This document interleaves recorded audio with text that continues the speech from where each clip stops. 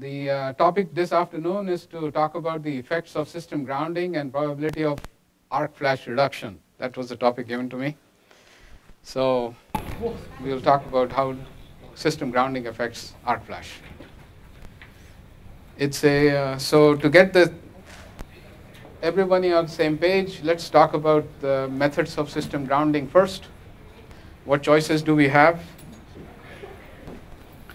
The first one is that you have no intentional connection of the power system to the earth. I have three-phase, three-wire distribution on a delta-delta transformer, and this will be called an ungrounded system.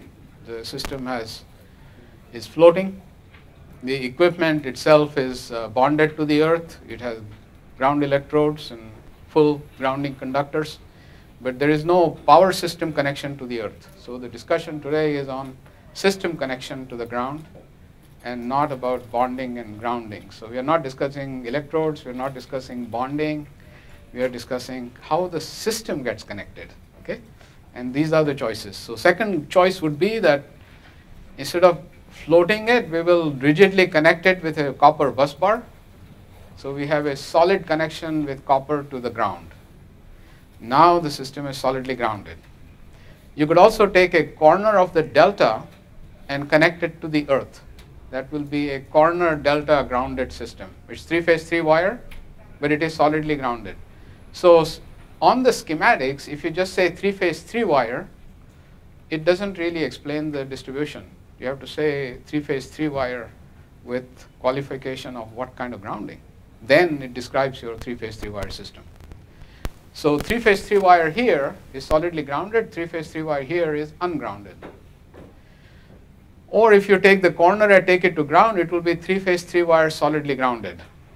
You can also take the middle phase of the delta and ground it, and that will be mid-phase grounded.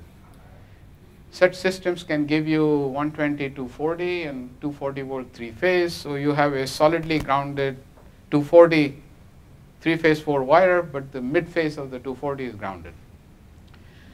We don't normally use those kinds of systems. What we normally do is take a corner of the center point of the star, the neutral point, and then take that to the ground, and then neutral becomes a grounded conductor, and we distribute the neutral. That allows us to put fourth wire in the distribution, giving you three-phase, four-wire load. So it services 347 volt lighting and 277 volt lighting. So we use three-phase, four-wire distribution primarily for single-phase loads. Yeah? Yes. You said that you can take the mid-phase for grounding. Right? Yes. What circumstances would you want? So if you take mid-phase grounded system, it becomes a convenient distribution, for example, for a rural distribution for a farm. You can give the farmer a single-phase 240 for his house, and it will give him three-phase 240 for his farm machinery. So that's an example of how mid-phase grounded could apply. So exactly to that end user, you find some municipal distribution systems in the United States which are mid-phase grounded, three-phase. That top, what you said, for the rural area, because of distance and everything, you could run 4 wires and only have 3 wires. 3 wires, so you could supply 3-wire systems with mid-phase grounded transformer, and that gives you local distribution for farmer. We normally have, in our case, in Canadian distribution system, 347-600. In the US, they have 277-480. Now, if you don't connect the neutral solidly, but connect it through a resistor, then you have a impedance grounded system or resistance grounded system. A resistance is a very effective form of impedance to use because it's easy to make, easy to apply, and it doesn't create any resonances, which reactors do. So in comparing impedance grounding with a reactor and a resistor, resistors are dissipative and not creating any resonances, so therefore they are preferred. They dissipate power. So if your system is floating and ungrounded, it's really coupled to the earth by the distributed cable capacitance. And the capacitance that exists not just in cables, but everything else, you have connected to those A, B, and C with reference to ground. So VFDs, surge protective devices, motor windings, they all contribute to this capacitance, which can be represented as a lumped capacitor connecting it to ground. So if I make the assumption that the length of cable is identical in the three phases, and the capacitances to ground are identical for phase A to G, B to G, and C to G, then these capacitors will give me equal reactances to ground. Therefore, equal value of charging current will flow, which will be 120 degrees apart. So when it adds up, it will be a net zero current in the ground. So I have two charging currents, but there is no current flow in the bonding conductor. So bonding conductor is at the bottom here. So no current flows in the bonding conductor, but there is a continuous current flow through the dielectric, all through the distribution at that voltage. Now, if I have insulation breakdown on one phase, the B phase is beginning to have insulation failure. It was sitting in the center, the ground was sitting in the center of this triangle, equal voltages from A to G, G to B, and G to C, 347 for a 600 volt supply. And now as the insulation breakdown occurs, the ground potential to B now is lower. Larger voltage exists from G to A and G to C. So you can track this line to ground voltage along this path when the insulation is breaking on one faulty phase. This is a unambiguous, always available phenomena that happens in a distribution system, and it indicates to you that there is an insulation failure on one phase. So it will give you advance warning. It's a predictive tool for maintenance. So if you monitor the voltage and display the voltages, the maintenance staff will know that you have an issue coming up on B phase before it becomes a fault. Before it becomes a solid fault, you already have been tracking it when the insulation is beginning to fail. This is a phenomena that's extremely, extremely useful for tracking insulation failures. Voltage to ground reference. Now, when the thing becomes a solid fault, C has been faulted. So now there is no voltage across this capacitor.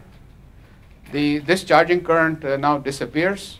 The driving voltage across the other two capacitors have gone up to line voltage because G is at the ground. The driving voltage is now voltage between A and C. So line to line voltage drives larger capacitive current by root of 3. And so two currents appear which are 60 degrees apart. The two vectors are 60 degrees apart. C is faulted, so I have a voltage from here to B and a voltage from C to A. Those two voltages are driving this capacitive current, so the net current now becomes root 3 times root 3 ICO. So 3 times the phase to ground capacitive current will now appear as a return current in the fault. So people have over the years measured this current, and we can relate that to the size of the distribution transformer. So as a rule of thumb, a 1000 kVA transformer has 1 ampere of discharging current. 1000 kVA has 1 ampere. So 5000 kVA will have 5 amperes. So as a general rule of thumb, based on the size of the cable distribution, you can apply this rule of thumb, which has been validated by the practice over the years from the 60s, 70s, 80s, and up to 2000 now. So in exceptional circumstance where you have exceptionally high voltage to ground capacitive couplings, then this would be breached. Otherwise, for normal distribution, you'd be okay. So as a designer, you would watch for any supplementary capacitors you may have added, voltage to ground current to supplement this charging current. You will have to add that to this value. Okay, so in ungrounded system, therefore, the fault current is very small, 1 or 2 or 3 amperes of charging current, and therefore no tripping is required on the first ground fault. So no overcurrent relays need to respond, no ground current relays to respond. You can sit with the fault, it is not causing any consequential damage, and the power continuity to the load can be maintained. So these systems were installed in industrial distribution in the late 50s and early 60s, all along the industrial corridor in Detroit. On Highway 75, you have automotive plants on both sides, and these automotive plants used ungrounded systems in their distribution because the first fault was free. It did not have any consequential tripping, and then they found out that the first fault is not really as simple as just one voltage. It is accompanied by issue with locating that fault because there is no smoke, there is no fire, there is no evidence of a fault. They don't know where it is, and they had to go look for it, and they had to turn off breakers to see which feeder eliminated the fault. That means they are disturbing the production line, which was very undesirable. So they had tough time locating these faults. And then they found also that these faults never came alone. They came in pairs because if there was an arcing situation, that arcing created a transient overvoltage, exactly, and it created a second fault. So the transient overvoltage buildup caused by the first fault precipitated a second fault, and that fault precipitated was anywhere wherever the insulation system was weak. It didn't necessarily come at the same spot. So it did not see as an overcurrent in one feeder. It was seen as a line to ground fault in feeder 1, line to ground fault on feeder 2 in some other part of the plant. The bonding impedance is in the path. The fault current is very low because the impedance in the path is high, and therefore you would not get overcurrent devices tripping. So the two faults kept burning. There is a fault burning here, there is a fault burning there because the current levels were not high enough to get short time elements tripping or overcurrent elements tripping in instantaneous, or even thermal overloads were slow in reacting to these faults. So they had experience with this kind of a sputtering arcing ground faults, and it was resulted due to the transient voltage build up on these distributed cable capacitances in the insulation system. So these ungrounded systems immediately went out of favor. So the distribution system designers then said that ungrounded systems are unreliable. They are prone to double faults and therefore trip outs. Safety is jeopardized. You could have transient overvoltages which can occur and disturb insulation. They are not cost effective because locating the fault is very difficult. Maintenance cannot be scheduled because double faults often cause unscheduled shutdowns and emergency repair, giving them extremely expensive repairs. And the loads are not prioritized anymore because the coordination is lost in case of double faults. You get two circuit breakers tripping independently. So any existing ungrounded systems therefore deserve to be reviewed again, to be changed, because they have this operating issue. So people like Atomic Energy and automotive plants in Detroit have gone ahead and over the years gradually changed their systems away from ungrounded systems. So you should not be using ungrounded systems in today's circumstance. We have better technologies available to us and so on. So if you have any ungrounded systems, they should be reviewed. Okay, so the pendulum went to the other side. Instead of floating the system, now you're going to solidly connect the system. So early 60s saw the recommendation from the Canadian Code that the systems have to be solidly grounded, and then they saw the consequence. It allowed the neutral to be distributed. Neutral is the white conductor, grounded conductor. It's identified solidly grounded conductor. So now you could supply that to feed single phase lighting and heating. Ground faults are easy to locate because they are accompanied by smoke and fire and smell and so on. So you knew where the fault was. You don't have to wait. You were immediately evidence of fault. Circuit breakers had to trip and isolate the fault.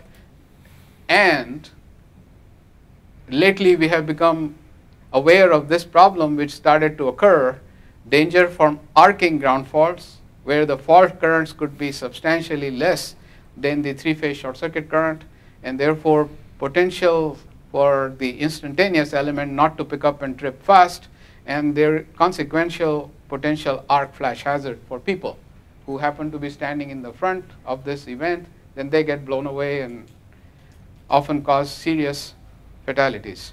So we have this issue of arcing ground faults, which is what we are going to discuss later part of the presentation.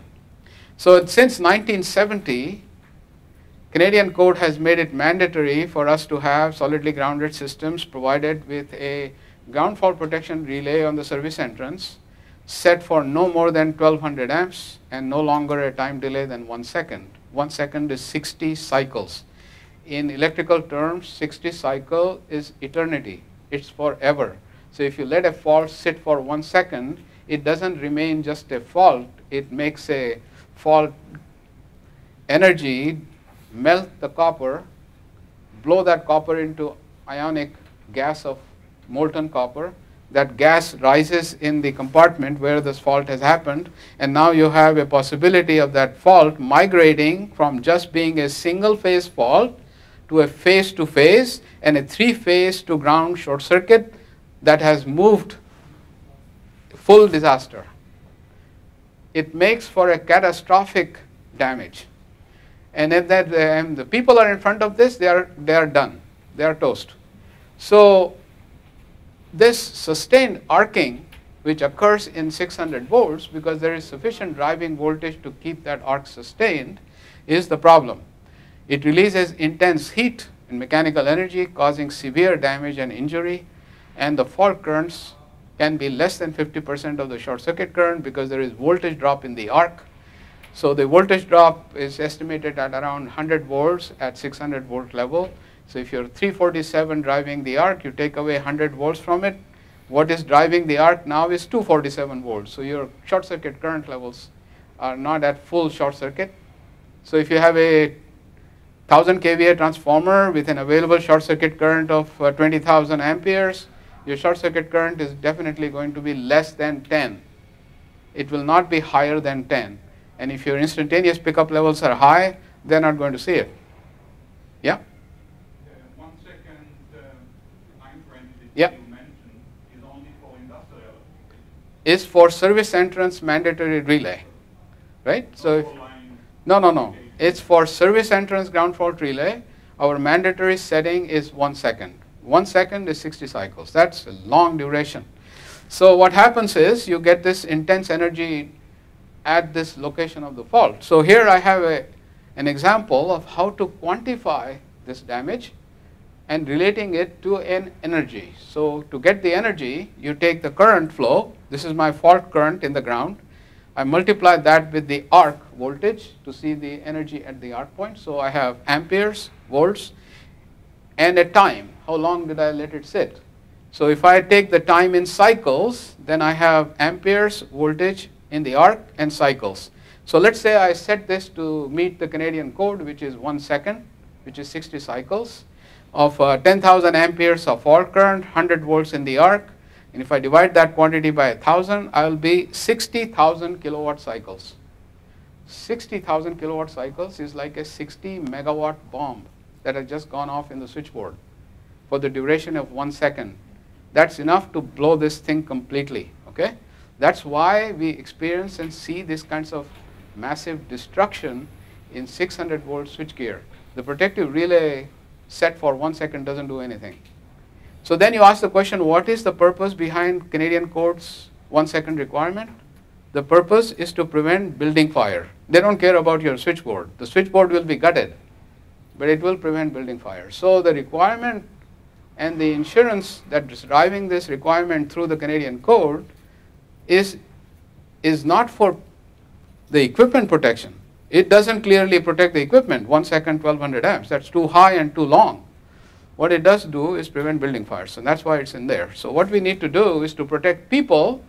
We need to quantify that energy further and see how many calories are being expelled in front to expose the people to get them hurt. So in order to quantify it, if I take a lab test and expose the panel board to control current and time, measure the kilowatt cycles, and then observe what has happened with the arc, then I see that 100 up to 2,000 to 6,000, the equipment can be still repaired.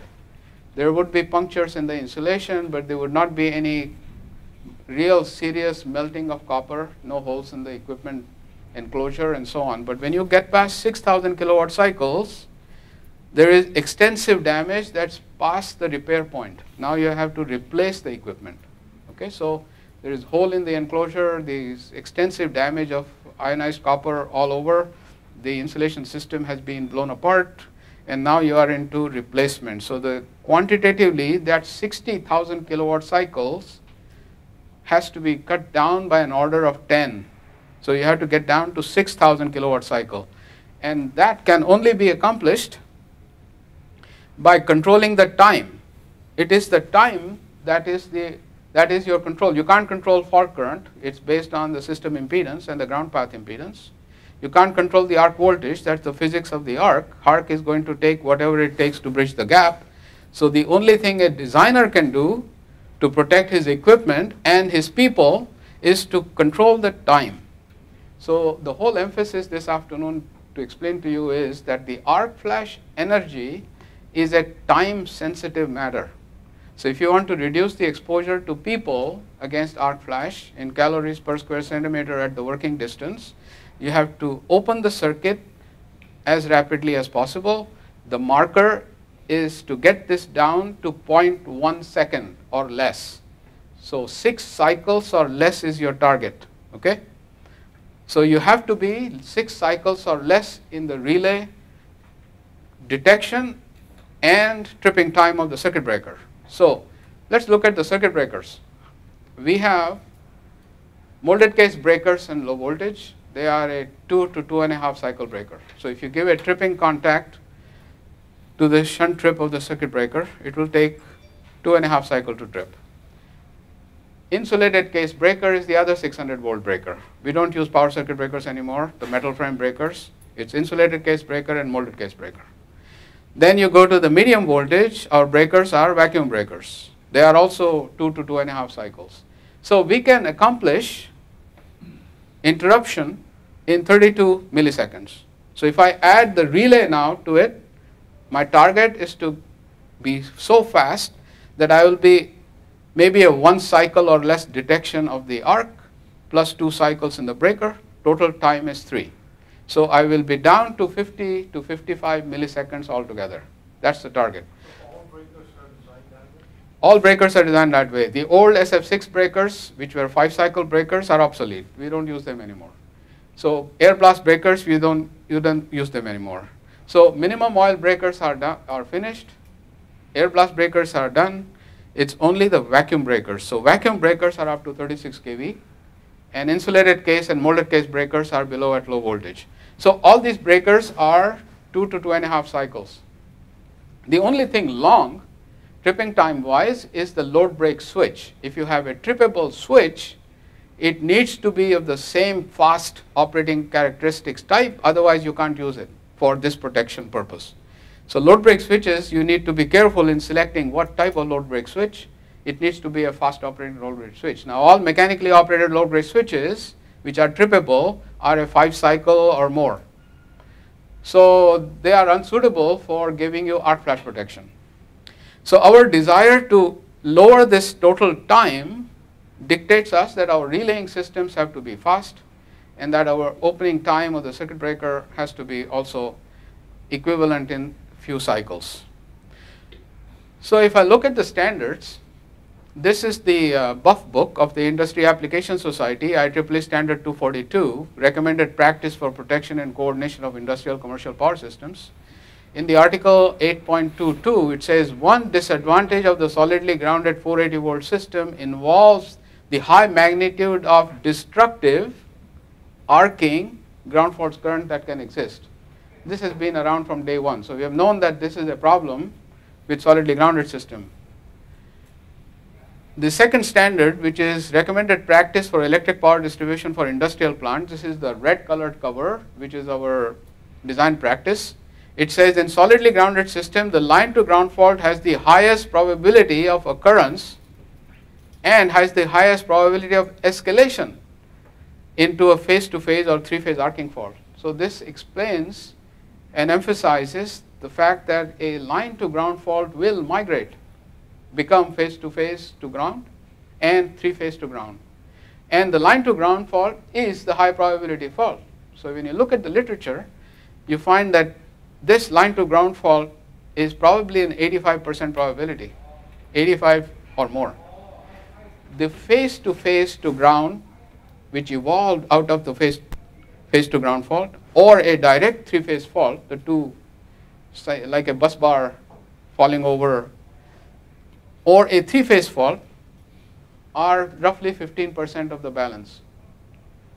So we have a high probability of line to ground fault escalating. So if you can manage this and prevent this, then you have scored a major victory in not having a high probability of arcing ground fault occurring in the first place. So the notion is that if we can now put attention to this high probability fault and prevent it causing an arc, then we would have covered 85% of the problem, because it's not going to occur, it's not going to migrate, so therefore we will be safer. The clause further says that the danger of sustained arcing from phase to ground fault is also high for 480 and 600 volts, because there is enough driving voltage, and near zero for 208 volt system, and that is our receptacle distribution. So what the standards are saying, that the 120 volt 208 systems can remain solidly grounded. You are not likely to have sustained arcing at those voltages. So if you create a spark on the receptacle, it's not going to create a sustained arcing, it will blow itself out. But if you have 277 480, now you have enough driving voltage to keep that going, and you will have this sustained damage that's created by subsequent arcing. Now, based on the request from OSHA and the National Electric Code, they directed IEEE to investigate this issue of arc flash. So IEEE set up a committee, Committee 1584, that was then given the task to give us some guidance on how to estimate this arc flash hazard and how to prepare.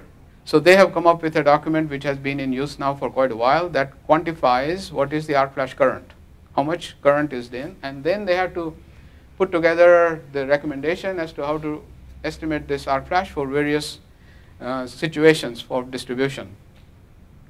This 1584 says that this arc flash, which originated as a line to ground failure, can migrate to become from line to line to line to line to ground in roughly 8 to 10 milliseconds of the occurrence. In other words, the migration time is very short. So now you can see why 1 second time delay is forever. We are looking at milliseconds, not seconds, not cycles, fractions of cycles. So if you want to prevent this, we got to be really fast to contain the damage and lower the exposure. So what we need to do is to reduce the hazard frequency. So if I manage to somehow design my distribution system so that the likelihood of a line to ground fault is eliminated in the first place, then I could maybe design something that will give me pre-hazard warning or allow me to take some preventive action, then I will have impacted the mitigation.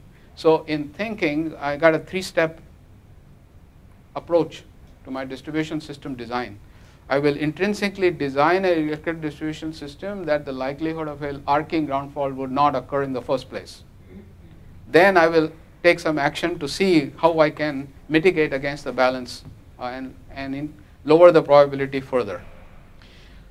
Some guidance is coming from the 70E, the document that gave us the arc flash protection requirement in the United States.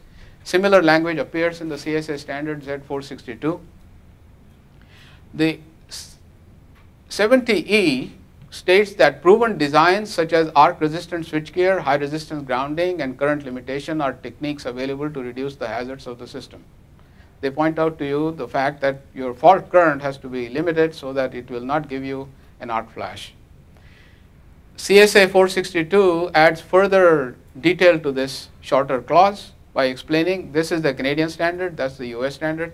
It says, remove opening and closing of the switching devices, high resistance grounding of low voltage and at 5 kV systems and lower, current limitation and specifications of a covered bus with equipment such as techniques available to reduce the hazards of the system. So they are recommending insulated bus in switchgear to lower the probability of faults. The 70E has an informative annex. So what you see from these languages is that the initial reaction of the industry was being reactive. So if you have a fault, an arc flash, you wear the suit to protect it. So that they bulked up on the suit. They gave you values of how many calories you're going to get exposed to, and then you wear the clothing to shield and head mask, and by the time you are done, your fingers are 1 inch thick, you can't do anything. So that was the reactive approach, and what they are suggesting now is a proactive approach and a preventive approach. So the language in the codes are changing. The language in the guidance given by the CSA 462 is changing. And what we are going to see is design considerations. So it is now going to impact the designers. They are being asked to design electrical systems intrinsically with no hazard.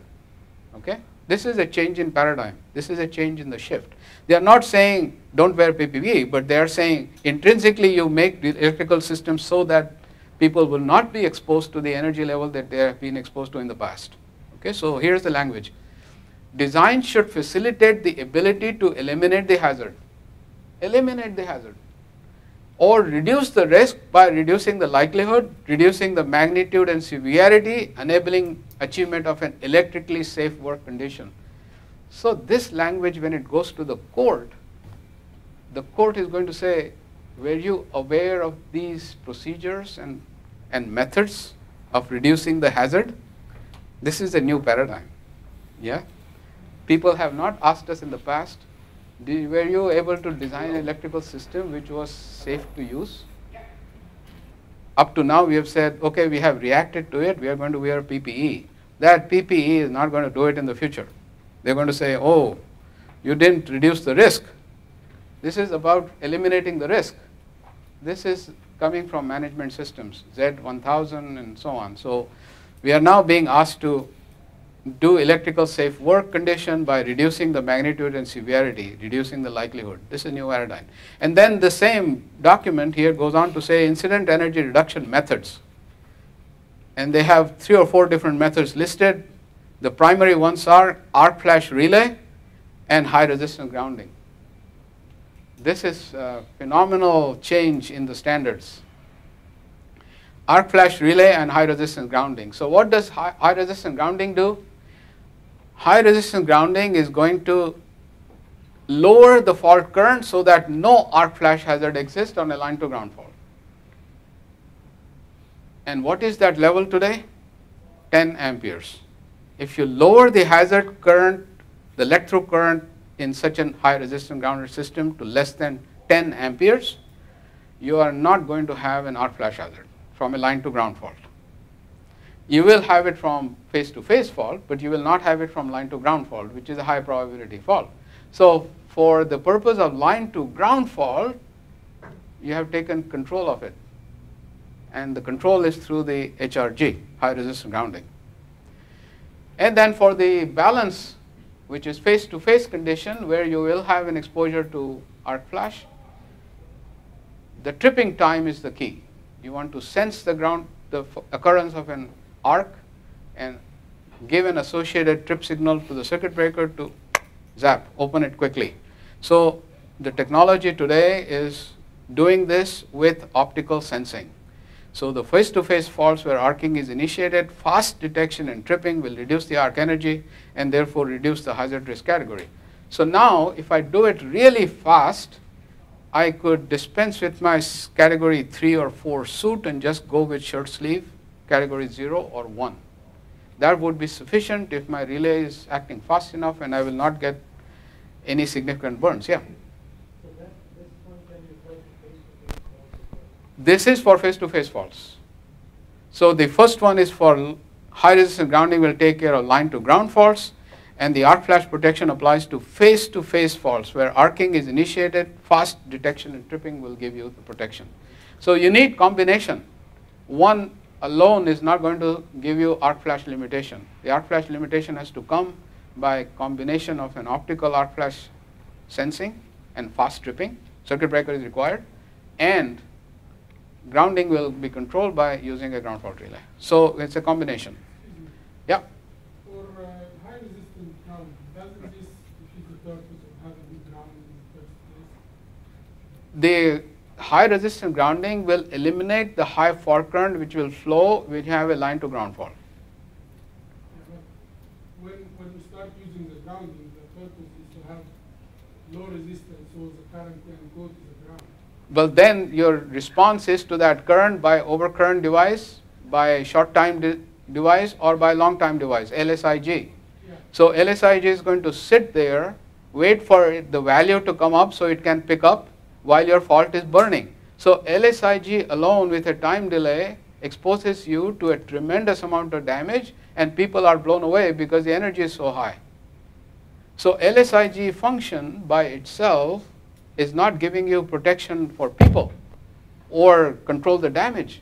It will give you coordinated tripping, but your equipment is finished. Yeah. So the damage reduction will only come if that LSIG was instantaneous and the setting was low, not 4 times, 10 times full load current.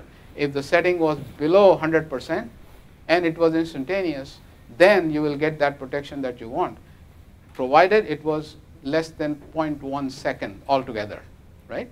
So the damage reduction and protection is coming from the exposure due to the time. So if you control the time and make it fast, but now you have to worry about how you're going to coordinate if everything was running instantaneous.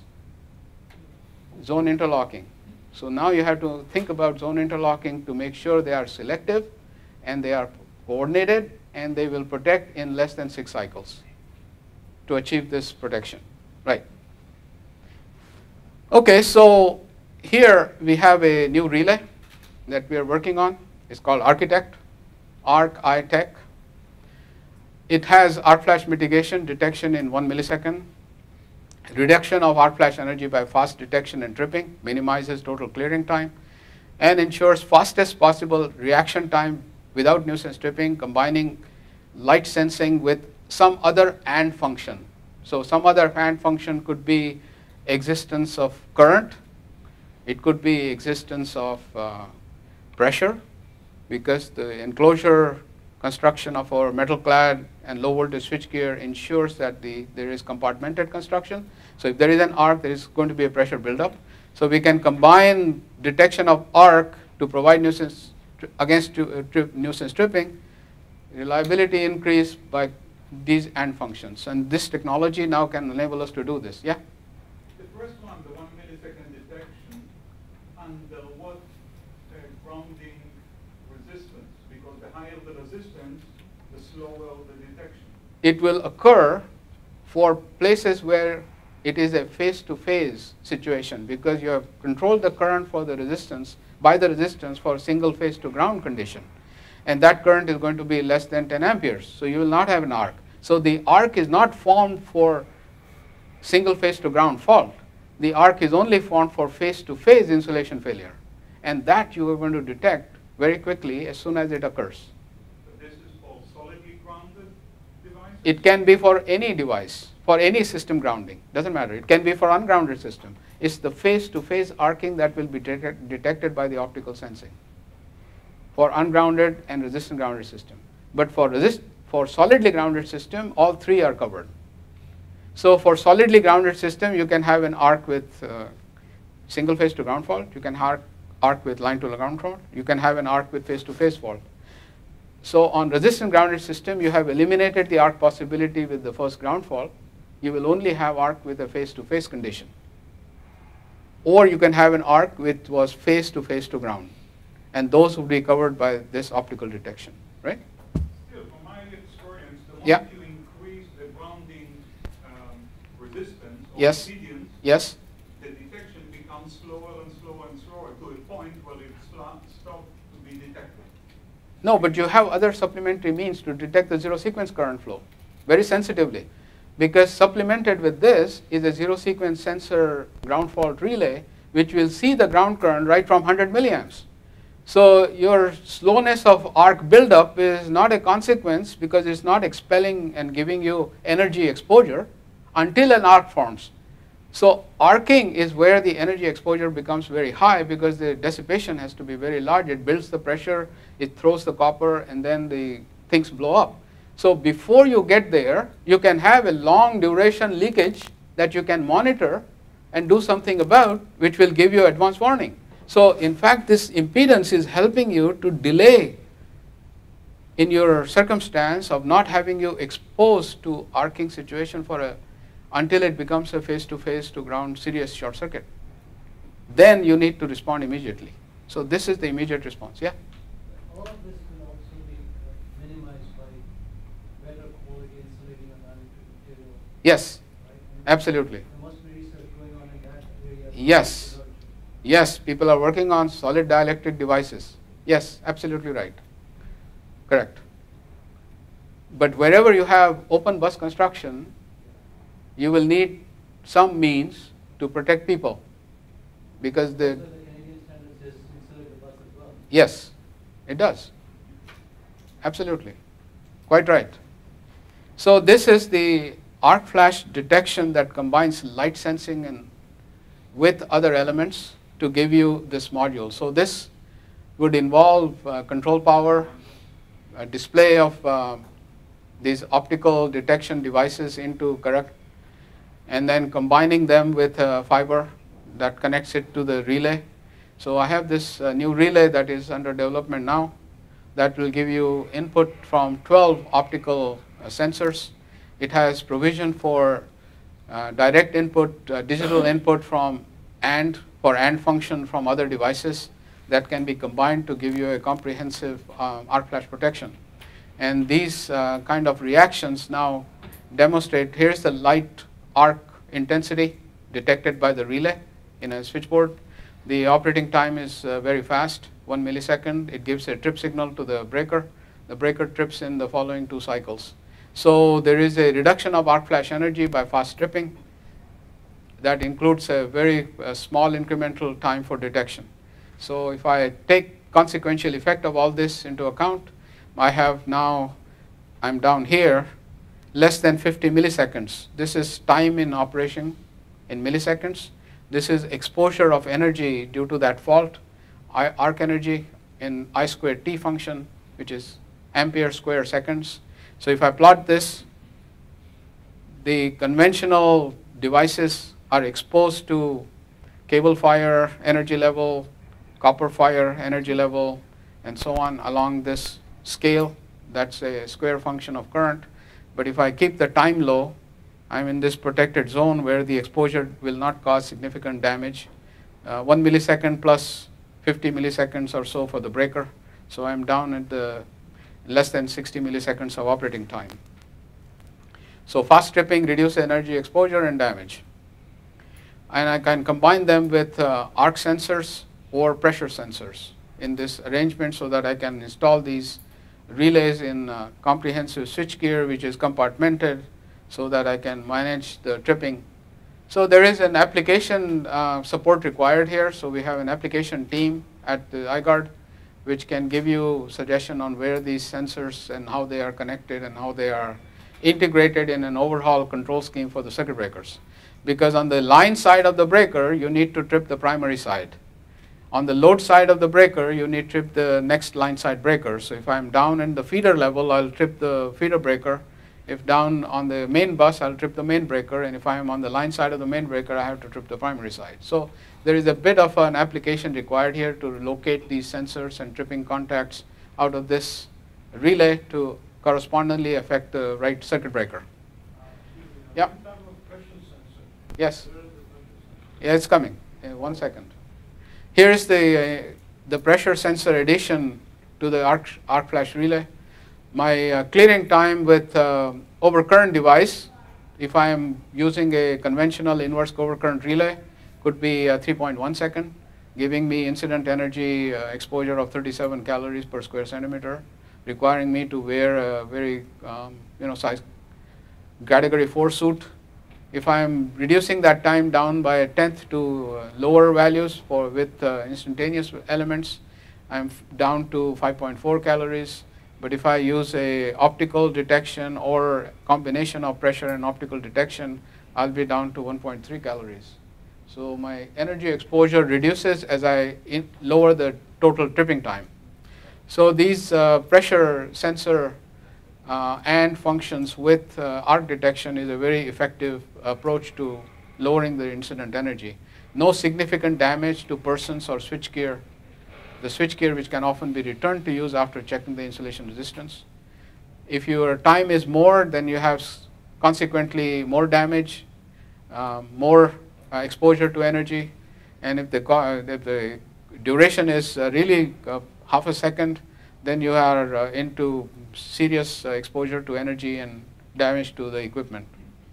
So it's all based on reduction of time and operating these circuit breakers very quickly by fast-acting relays. Here's an example of pressure buildup. So I have fault current in waveform A. This is a asymmetrical waveform giving you AC plus DC in a typical fault. So I have a fault current. This is the arc voltage drop. This is the voltage across the fault, arcing fault. So B is the arc voltage, and then C is the pressure buildup in the enclosure. So it follows the arc by a few milliseconds. So it's behind by about 5 to 8 milliseconds, and you get the pressure buildup in the enclosure based on the size of the enclosure and the seriousness of the arc as soon as it happens. So you could employ the pressure as a AND function in order to give you an assurance that there is an existence of an arc. So here is an example of the pressure sensor I was mentioning before. It detects the pressure wave generated by the arc. Detection time is 8 milliseconds, and you can apply this in combination with the optical sensor, which sits in the enclosure, so that the total tripping time would be around 8 milliseconds. Yes? We'll pass it around. Oh, sure. There is a sample relay coming around for us to take a look. This is straight off the fresh development. So now, as you said, there were two elements to this whole function, right? The first was limiting the current so that the arc doesn't start in the first place. And the second was, what if the arc did start? Then we had to apply fast detection relays. So let's go back to the resistance and see what we're going to do to delay that arcing. It would be applicable to low voltage and medium voltage systems. So our definition of medium voltage would be up to 36 kV or even 44 to some extent, so which is unique to Ontario. And past that it will be 69, and the utility systems are all solidly grounded. So our industrial distribution and limited distribution, which will not be solidly grounded, can be 44 kV and down. So 36 kV normally is what people use. And when you limit the ground current, now there is no arcing with ground faults as you have with solid grounding, because we are controlling the current. No over voltages as you have with ungrounded systems, because it's not floating, it's not drifting away. You are tied to the earth. It is not effectively grounded. Effectively grounded is solid grounded. So now you are tied to the earth. So the voltage escalation with this is going to be √3 times line to neutral voltage. So our insulation system now has to withstand line to line voltage. So if I am 4160, my cables, drives, breakers, everything has to be rated for 5 kV, no more. I don't need more than 5 kV to ground, because my system is not going to go ungrounded, and my resistor is going to leave it at line to neutral voltage across it, which will give me line to line voltage to ground. So therefore this will now be prevented, and I can use this to maintain power continuity. So wherever there is a power loss consequence, this will be very beneficial, because I can maintain power. My power doesn't have to be cut, circuit breakers don't have to trip if I limit that ground current to low value. So it has been applied in process industry, all kinds of processes. It has been applied to water, wastewater treatment plants, hospitals, data processing.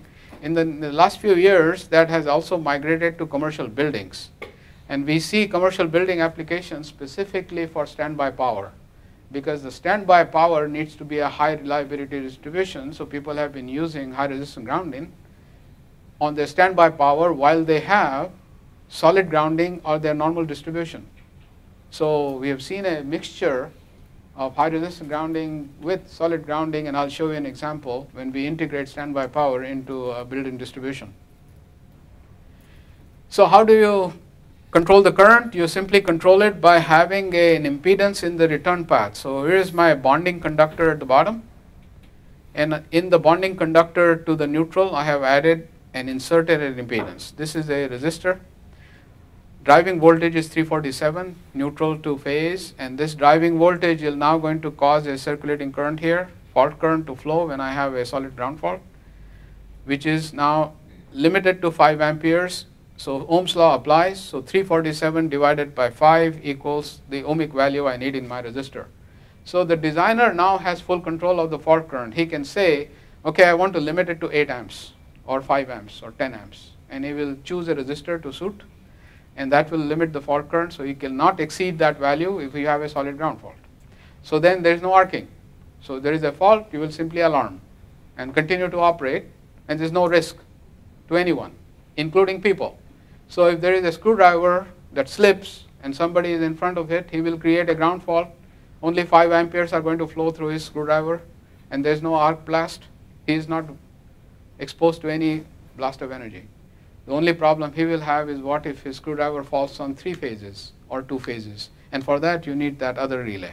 Okay, so our mitigation philosophy here would be to reduce the probability by going high resistance ground so that it doesn't happen in the first place.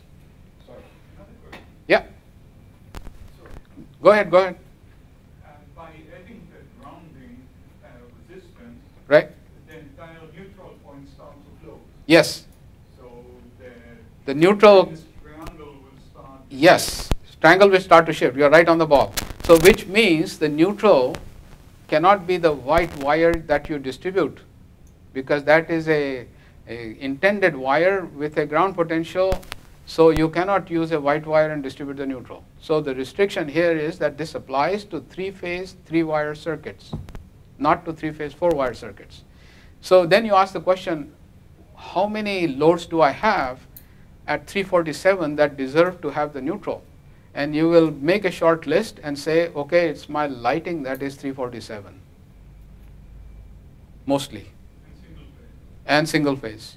So therefore, to serve that single phase lighting load, you will now dedicate a small lighting transformer which can sit on the wall and serve your 200 kVA lighting load, and the rest of the distribution will not suffer distributed neutral cost and the associated issues that come with the distributed neutral.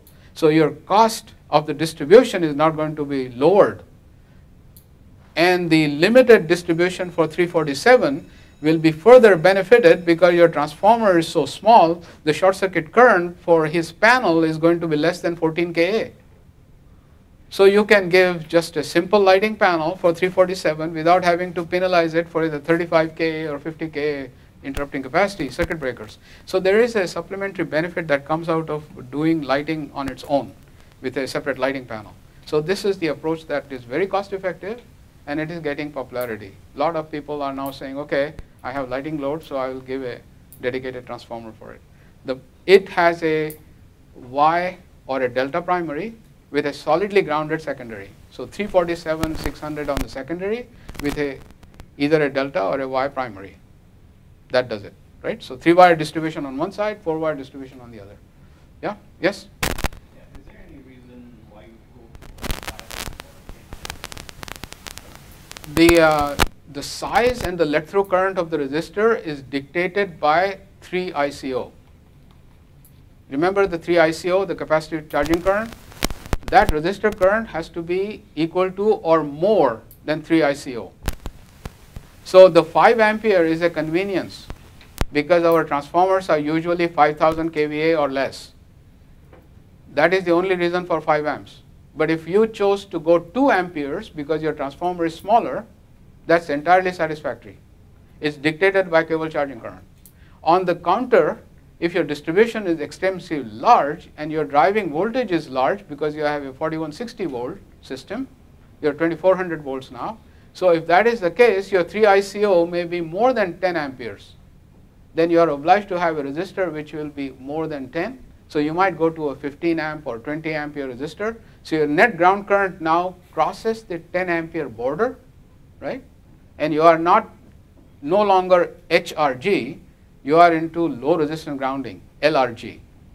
So then you are outside this permission that code has given you for continuous operation. With a larger amount of current, you are now required to trip.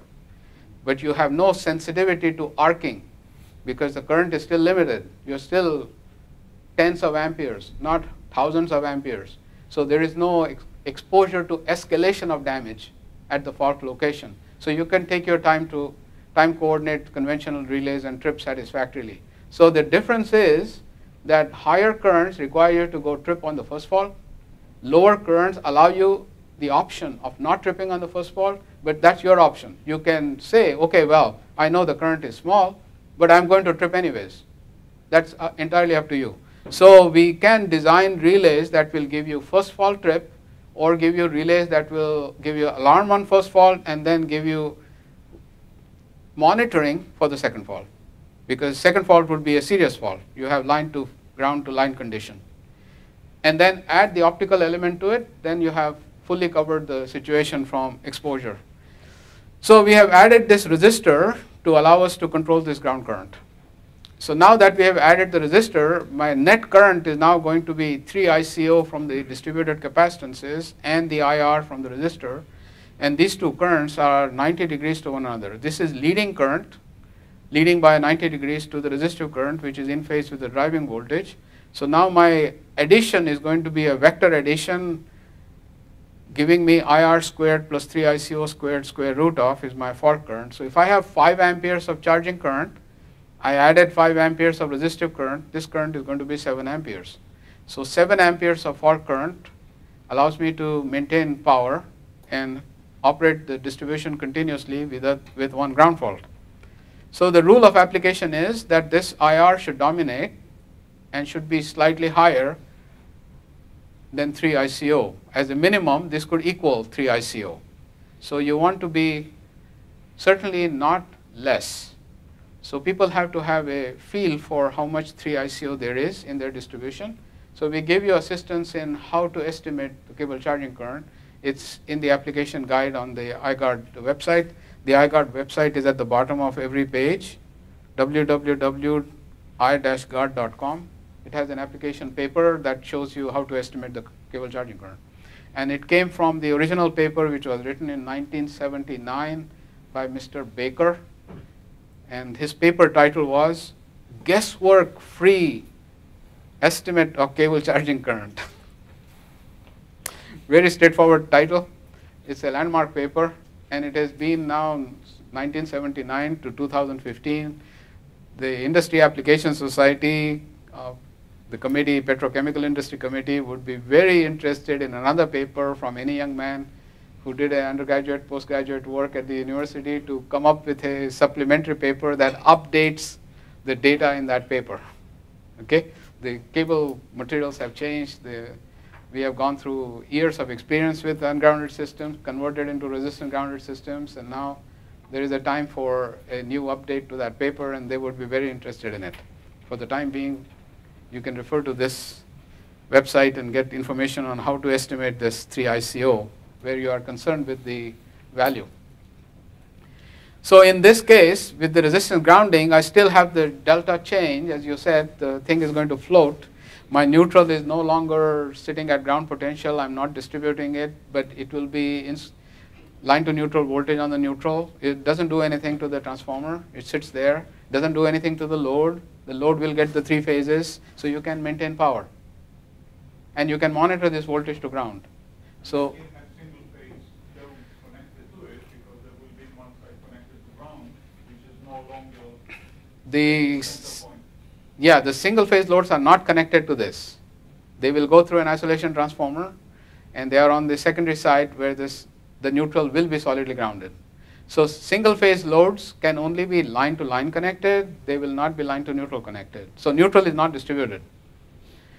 So the Canadian code says in the 2012 version, which is still applicable until the end of the year, and then we expect a new version to come next year. And 2015 will arrive in January. So it says at the moment in the section 10, clause 1102, article 3, where a neutral grounding device is applied on systems which are operating at 5 kV or less, provision shall be made to automatically de-energize the system on detection of a ground fault unless the ground fault is controlled at 10 amperes or less. And a visual and audible alarm or both are clearly identified to indicate the presence of a ground fault. So what it says in a small paragraph in a 500-page book, that you could do so. And it has such a large consequence, but it's buried in the book in a small section. Okay, this is what the code gives you permission to do this. So this effectively becomes the definition of high resistance grounding, this level of 10 amperes. The language in National Electric Code in the US is slightly different. They allow you your discretion and give you references to IEEE standards to see what level you will be at. There is no specific level specified, but in Canadian standard there is a level specified. The voltage is specified, 5 kV, 10 amperes, no more, for continuous operation. So ours is slightly different opinion on this. So in the future, one can think of energy balance at higher voltages and submit a request for revision to the code. And this is another project and a young engineer can undertake for a postgraduate master's thesis as to what could be done at 15 kV or 25 kV. What would be sustainable without escalation? What is appropriate? What level of ground current? Because there is an energy balance between the resistor dissipation of energy and the arc dissipation of energy. So you can optimize this to see where the escalation doesn't go forward with time. So we may have some further guidance after further research is put into this.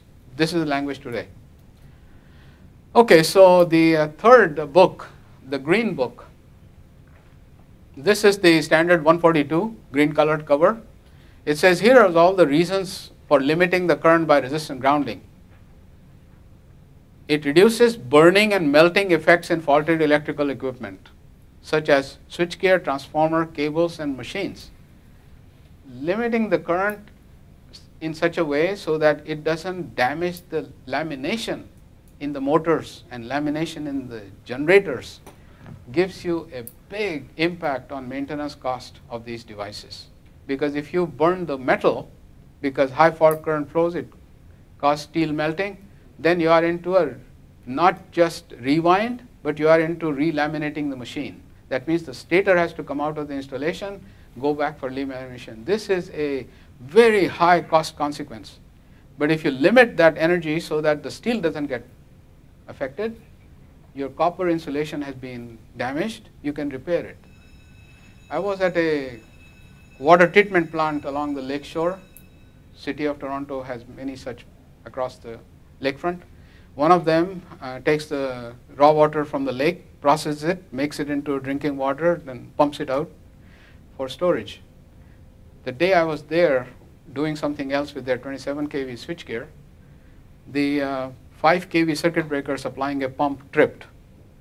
So the site engineer immediately ran to see what has caused the trip. It was the ground element on the motor protection relay. So then they looked at the current in the relay. It had tripped on 40 amperes of ground fault. They looked at he came back to the site engineer's office and said, well, should I reclose the breaker? The guy says, no way. There is a ground fault trip. That means there is a problem. I have to come and look at it. So he came down. They did not reclose the breaker, did not try again. He had the covers removed, and he saw the stator and the end was full of dust. So this 5 kV motor was not looked after in the previous maintenance cycle. It had accumulated dust from the atmosphere. So they had to vacuum the dust out. He still didn't see anything. So he said, now we have to remove the rotor. So they pulled the rotor out of then he has the second round of vacuuming. And then he saw the small little nick on the insulation on the end winding to the core. There was no physical damage to the core. And it was only the slightest amount of damage where the break has happened, enough to cause 50 amperes to flow, 40 amperes to flow. So he was able to get that repaired and reinstalled in one shift. Imagine the consequence if he had a solidly grounded system, 5 kV, that stator would have blown apart on a ground fault. Then it would be, that machine is not working for 6 months until I get a replacement or rebuild of the stator. But here that machine came back in service in one shift because he only has to repair the damaged insulation. No damage to the copper, no damage to the lamination. So there is a powerful impact, very significant impact on lowering the damage by reducing the current done by resistant grounding. And it's applicable to medium voltage as well as low voltage. So it reduces mechanical stresses in circuit because the current doesn't cause the forces that would happen with solid grounding. If you have a through fault, which does not create high values of current, then it doesn't affect the bracing in the transformer, doesn't affect the bracing in the switchgear. Reduces shock hazard to people because the straight ground fault currents in the ground return path do not create a potential increase. It reduces arc blast or flash hazard to personnel who may have accidentally caused it to happen or in close proximity to the fault current, so they will not get hurt. And look at the date. This is 1991. This is a lot before OSHA and NFPA got involved and got interested in arc flash. The IEEE standards had recognized this right from get-go, that there is an issue with solidly grounded system, and the fix is to control the fault current. Okay? So this has been along, except it's gathering momentum now because the regulations are changing to us, and they are saying you now have to be proactive and preventive. And proactive and preventive means you got to design systems differently than what you did in the past. And this is a design exercise. So high resistance grounding helps ensure a ground fault current of known magnitude. You're going to control the current, which is helpful for relaying. So now you can put sensitive ground fault relays so that you can see and know where the fault is. High resistance grounding provides the same advantage as ungrounded system, yet limits the steady state and severe transient over voltages associated with ungrounded systems. And there is no arc flash hazard for a ground fault on 480 and 600 volt system as there is with a solidly grounded system, since the fault current is limited. So these are quotes from the Buck book and the Red book of the IEEE, which is our practice, North American distribution system design practice. So how do you actually do it? You need a resistor. So resistor can be configured as a single element which forms the resistor, or it could be configured as a reflective resistor. So you have a step-down transformer here, single-phase transformer. It could be a 2400 primary, 240 secondary with a low voltage resistor that gives you the right amount of reflected current to control the let-through here. So you can be a transformer with a resistor or a straight resistor. Of course, this adds a layer of further reliability reduction due to the availability of the transformer, which is not present here. So these are identical electrically. This or this is the same performance. It's a question of the cost and reliability. This gives you a lower cost and better reliability. So people use NGRs, neutral grounding resistors. If you don't have a neutral point to go to, you have to create one. So to create a neutral ground, you have a auto transformer which has 6 coils which are interconnected with transposition so that it gives you a star point. This star point then can be the place where you can connect your resistor, and this transformer then makes your locating resistor independent of the main supply transformer. You can put this zigzag connected to the 3 places, 3 buses anywhere which is convenient to you. Alternative to zigzag would be a 2-winding transformer, a Y delta transformer where the delta provides a path for circulating current, and then the Y point gives you an access to the neutral to go to ground. Or a opal delta connected transformer, 2-winding with a Y connected transformer going to ground, and the controlling resistor here controls how much current is going to flow in this path. So those are the 3 alternatives. These 2 are more expensive than this. This by far is the more cost-effective approach to applying a resistor. Now the zigzag is constructed with the 6 coils, so 2 identical coils on each phase. Phase A cross-coupled to phase B, B is coupled to C, and the C is coupled to A. That's the name why zigzag. It's like a doodad. It's the same thing. There's no particular meaning. The fact is this is a grounding transformer. So when you say grounding transformer, it means it's a zigzag connected auto transformer. The impedance is offered by the zigzag is simply the let-through impedance of the transformer, and the series impedance in the resistor path now controls the current. While there is no fault, the magnetizing current flows equal amount in the 3 phases, adding to 0. So it's sitting there with 0 current in the neutral, and until a fault happens, then the let-through current is controlled by the resistor. So the combination of the impedance of the transformer and the resistor is what controls the let-through current. So if I'm the distribution designer now, I could say my reliability is a lot better with this system. I have power continuity, no trips on ground faults. 80% of the faults are ground faults, so no trips on ground faults. It's safer, no arc blast or flash hazard and exposure to people with arc blast. Cost effective because 3-wire systems are cheaper than 4-wire systems. This is a serious cost reduction. You are not just affecting the cost of the conductor 25% less, but also the conduit sizes, termination cost, CT cost, bus bar cost, all through the whole system. And you don't need the G element on the LSI-G breaker. Your LSI breaker, G is separated to look at the current through a zero sequence sensor.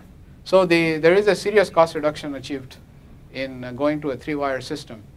And this is a new paradigm. People are saying, if my single phase load is very small, just for the lighting, why do I have to penalize my entire distribution system with 3,000, 4,000 amp bus bars? They are expensive. So they can remove all that. Industrials have been doing it from the beginning, but now the commercials are saying, okay, I want to cost reduce my distribution. They can cost reduce it by not having the neutral distributed. Keep the distribute neutral to the loads which are require neutral, limited load. So you can save a lot of money by not having a 4-wire distribution through the whole place. The scheduled maintenance now, faulty equipment can continue to run. You schedule your shutdown. So I have noticed an alarm today. I will say, okay, well, today is Monday. My next opportunity to maintain that will be when my shift shut down, or maybe on the weekend when there is no plant operation. So I can schedule my repair to suit the timetable. Okay, I don't have an urgency immediately because there is a fault. There is no consequential damage. Fault current is low. So I can schedule this. This was observed when Go Transit changed their Go Train generators to resistance grounding. We have 50 of these trains in Toronto. They are commuting, taking commuters back and forth from their residence to the workplace downtown. So all trains are coming into the city, then they go back, and then they are using a 1,000 kVA generator on board to feed the convenience. Operate the lights, operate the doors, operate the heating, HVAC equipment, and they have limited the ground current to 2 amperes. And as a result of the 2 amperes limitation, they have observed that maintenance cost has plummeted down because the repairs are very inexpensive. They can detect ground faults early, so they have not been exposed to double ground faults ever because they can take out the faulty compartment out for repair. They're not running the train with the faulty compartment that exposes them to a double fault.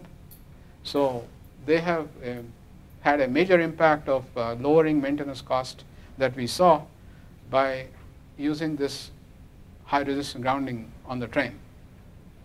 The loads are prioritized, overcurrent condition is maintained, and selective second fault protection is available in the relay so that you can maintain observing the currents beyond through the zero sequence sensor. So this gives you no obstruction to coordination. On a solidly grounded system, if you apply a ground fault relay, you have to worry about the downstream overcurrent device. And often with the high level fault currents, those don't coordinate. So you need to now lift the ground current tripping time, and as soon as you do that, you lost your protection.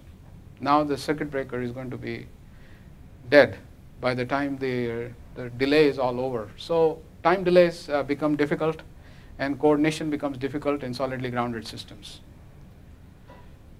Okay, so high resistance grounding summarizes by saying, okay, I'm going to limit the current to 10 amperes or less. It provides me service continuity on first ground fault, prevents arc flash, allows fault currents to be located without de-energizing. And here, we need to give the operators assistance in locating the ground fault because they know they have a fault on the feeder, but they don't know where in that feeder the fault is. So the technique of pulsing enables them to physically locate that fault very, very quickly, effectively, without de-energizing any circuits or without opening any doors or compartments, and do it safely while the system is energized. So this approach of high resistance grounding can be applied on 3-wire circuits at 480, 600, and 4160. Once you go past 4160, it may not remain high resistance. The value may lower so that it is now low resistance grounded. The let through current has to be higher to overcome the 3 ICO. Below 480, our voltage is 120 to 8. There is no discussion. It's a 4-wire circuit and a solidly grounded circuit. So the application of high resistance is limited to these 3 voltages, 480, 600, and 4160. Particularly where unscheduled downtime is expensive and cannot be tolerated. So if you have such a critical distribution where people cannot tolerate circuit breaker stripping, then you should seriously consider high resistance grounding. And that would be the case for almost all of the process industries. So petrochemical, metal mining, pulp and paper, and pharmaceutical, food and beverage, all sectors will benefit, particularly in food and beverage. If you trip out in the process, your whole batch has to be thrown away because your power was interrupted. The bakers, fillers, the pharmaceutical people, they all suffer from this outage problem. So this is an obvious one, but beyond that, hospitals don't want anything tripping. Their life support systems have to be kept energized. Data centers don't want anything tripping. They depend on that processing for their survival. And then generating stations, the station service cannot tolerate outage. So wherever this unscheduled downtime is costly or cannot be tolerated, high resistance give them a major benefit of power continuity and safe operation with no arc flash hazard. So we have done the resistance grounding, but we cannot stop in resistance grounding. We need to go a little bit further. We have to sense the ground fault, allow people to take some corrective measure to fix it by locating and giving them assistance, and giving them an alarm so they can acknowledge and know that they have a ground fault because it will not be evident otherwise, or give them systems which would trip on ground fault. So we need to go further than just resistor. The approaches to take, we are coming up to about halfway point, so I think maybe we should take a 10-minute break at this point in time. Give you, 10 minutes to stretch your legs and take some coffee and liquids and refreshments, and we'll resume in 10 minutes.